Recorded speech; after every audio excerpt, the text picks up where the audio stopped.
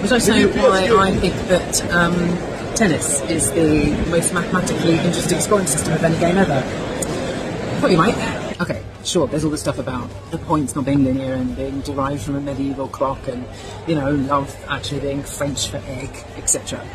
But that's not the thing that's interesting. You have to think about what you want, right, from a good competitive sport.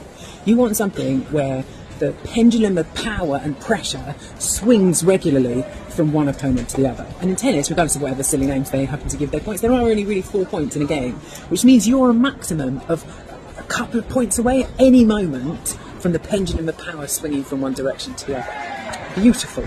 Beautiful dynamics. But the really interesting thing in tennis comes from the massive advantage that you have when it's your serve, assuming you're sort of competent and capable of doing so, and don't just double fault every single time, which is what happens when I play tennis. Because it's such a massive advantage for you having the serve, the scoring system has to account for that, right? Which is why you always have to win by 2 points, by 2 games, or by 2 sets in order to be victorious. And that then means that you only need to be a little bit better than your opponent in order for the chance of you winning to be greatly amplified by the hierarchy of the games. Even small differences between 2 opponents are amplified as you go through the match. So all you have to be is like 1% better at returning shots than your opponent, and you are more likely to win a game, much, much more likely to win a set, and way more likely to win the match. They say, actually, that you only need to be 3% better than your opponent to just wipe the floor with them. And I think this is best illustrated by Roger Federer, right? One of the greatest players of all time. He won 80% of his matches as a professional,